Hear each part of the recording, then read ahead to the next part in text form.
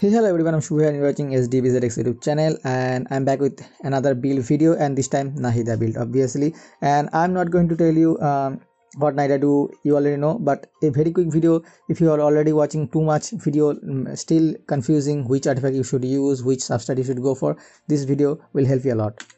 Just let's go to the video. For attribute, as you know, Nahida gave free elemental mastery when you ascend, so you get an idea that overall she need elemental mastery. At the same time, she also need somewhat amount of attack percentage.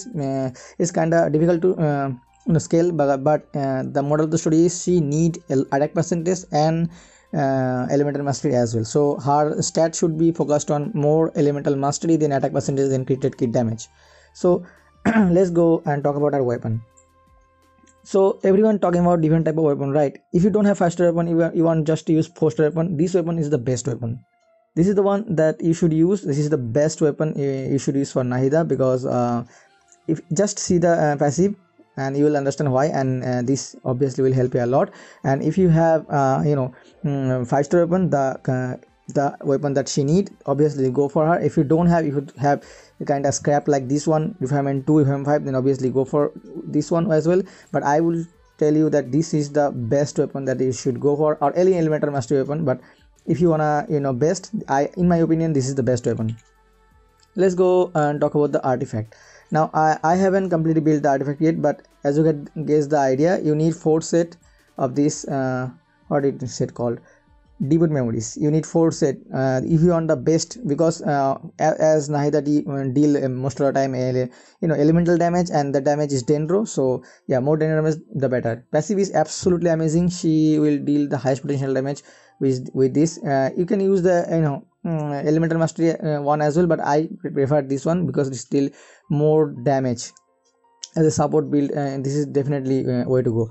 And obviously you should go for HP here, attack percentage here, elemental mastery here, and this is you should go for you should go for a higher dendro damage bonus, not elemental mastery, dendro damage bonus. Remember, you go for here you go for again elemental mastery. Do not go for crit damage. That's this I will remove this as this, as you can see, nothing. I'm searching for more elemental mastery good build, the god piece.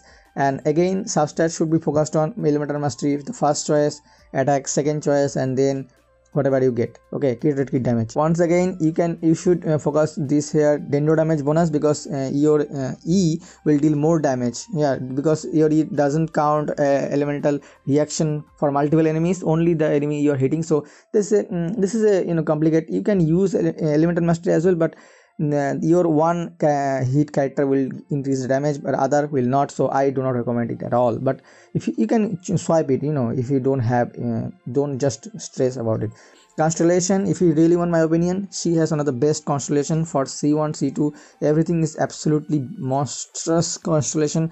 C0 Nahida is like a broken unit, so just guess C0, C1, C2, C3 will do like insane, most broken unit ever made by whoever. So yeah, you can go for it. I do not recommend it, but I will go for C1 soon. So yeah, that's the thing.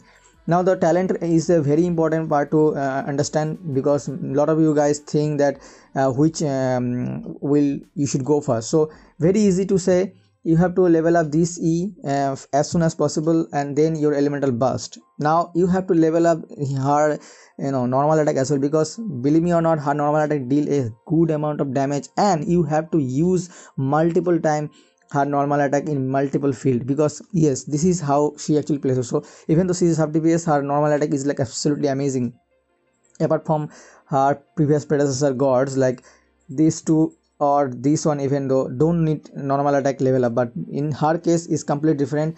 I recommend to at least level 8. I will do triple crown obviously, but it's your choice. But I will say crown this one and this one if you have the resource, and this one, the normal attack should at least be level 8. But in my case, my opinion, what will be my build, complete triple crown, and I will make a complete build complete showcase video after I make like complete Nahida, as I did my previous all my character. So we don't have to worry about it. It will come soon, but this is the quick video for those who are confusing watching multiple video at the same time.